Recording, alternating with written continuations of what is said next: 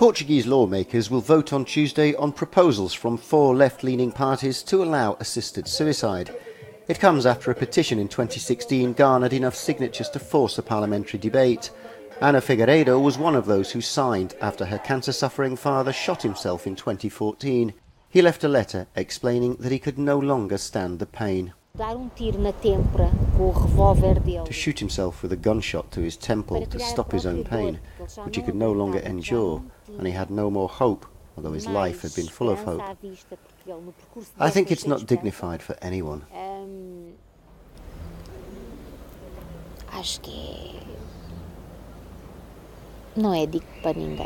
Portugal has recently legalised abortion and same-sex marriage, but the assisted suicide will once more pitch politicians against faith. It's a strongly Catholic country, and even some of the Socialist Party's own members say they'll vote against the bill. These men, these lawmakers, want us to become health professional executioners for the death of those in pain. That's what's at stake, and we don't want that. The Conservative Popular Party and the Communist Party say they'll vote against the proposals.